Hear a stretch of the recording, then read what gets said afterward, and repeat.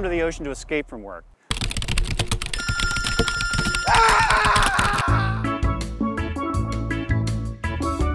So it might surprise you to find out how much our oceans contribute to our economic activity and give us many other benefits.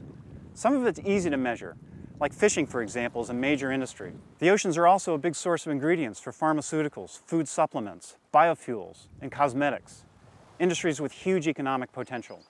And in many places, like here in the Caribbean, tourism is a major part of the economy. All of these industries rely on a healthy ocean. These things are easy enough to measure in dollars, but the ocean brings us an incredible range of benefits that don't have a price tag. Coastal habitats like barrier reefs and mangroves protect us from storms and flooding. Oceans absorb carbon dioxide and regulate our climate. They break down pollution. These things are what economists refer to as natural capital, and using it carefully is one part of what's sometimes called the green economy. The problem is, traditional economics doesn't account for natural capital, making some ocean benefits seem like zero.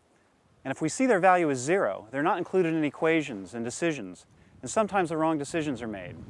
That's why we're still damaging our oceans and losing species and coral reefs at an alarming pace.